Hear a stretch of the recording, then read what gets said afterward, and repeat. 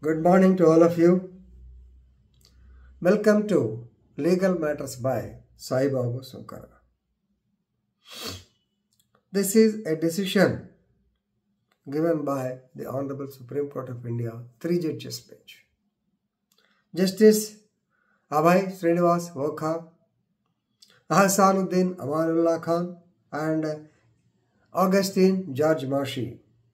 In the case of Sonu Agnihotri versus Chandrasekhar and others, criminal appeal number 388 by 2024, dated 22/11/2024, in which the Honorable Supreme Court of India emphasized the need for judicial restraint.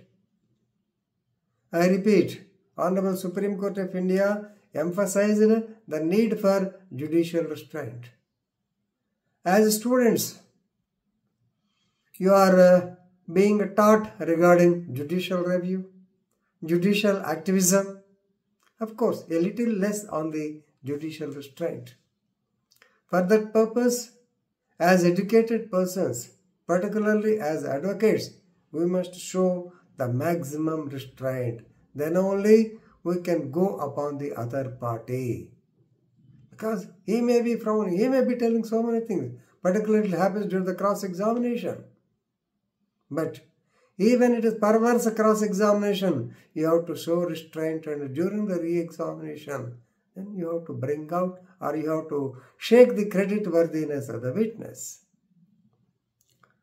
Here, Honorable Supreme Court of India, in this case, emphasized the need for restraint on the part of superior courts while commenting on the judicial officers.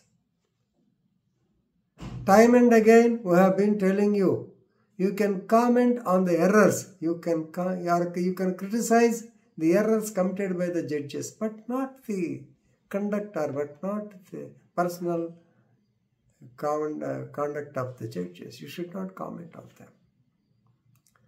తప్పుంటే తప్పు అని చెప్పండి. Even high court also, supreme court also, మీరు ఇక్కడ తప్పు చేశారని చెప్పండి, వాడంతే, ఈ judge అంతే, ఏమిటిది అని అనడానికి లేదు.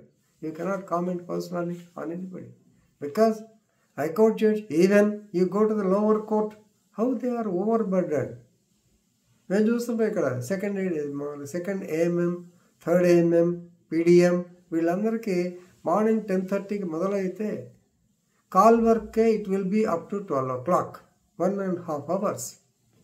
1.5 hours వాళ్ళ మైండ్ పాదరసలాగా పనిచేయాలి. ఆ CC 212, ఆ తర్వాత CC 522/2012, ఈ కేసు ఏంటి అక్కడక తెలియాలా.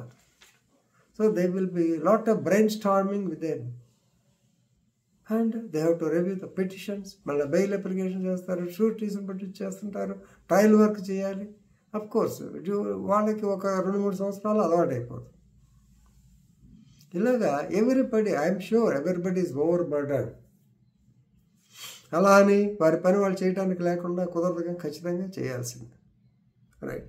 ఈ యొక్క judges also will er. Judges also can also er due to over work load. This the comment. అసలు ఈ కథ ఏమిటి ఒకసారి తెలిస్తే మీకు ఈజీగా అర్థమవుతుంది. యాక్చువల్గా ఢిల్లీ హైకోర్టులో స్టార్ట్ అయింది.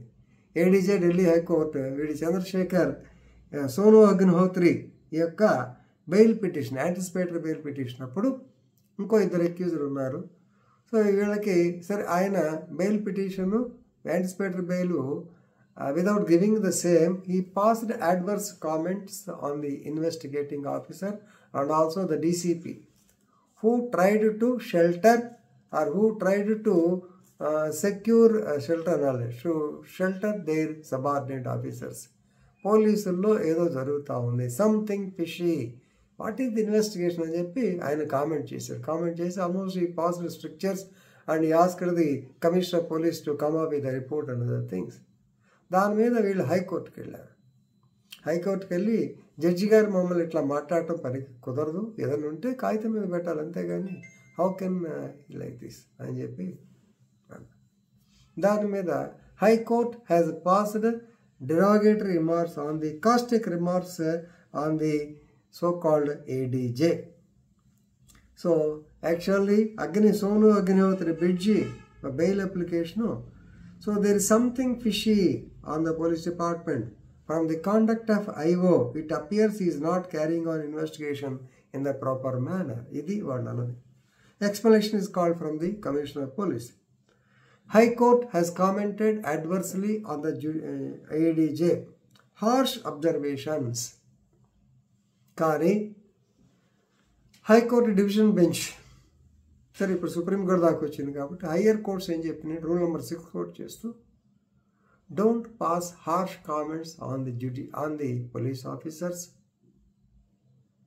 You do not have the power and you don't recommend for or you don't pass strictures on their conduct. తప్పుంటే ఆ పాయింట్ మీద పట్టుకోండి, అంతేగాని వీడిట్లా ఈడంతా ఒక జడ్జి గారు రాశాడు, this investigating officer is very famous for story telling, don't entrust him any investigation of a murder case.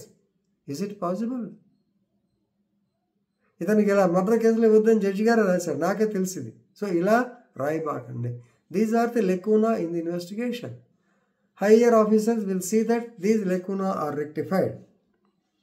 So they also commit error due to pressure of work. This applies to police officers, judges and other people.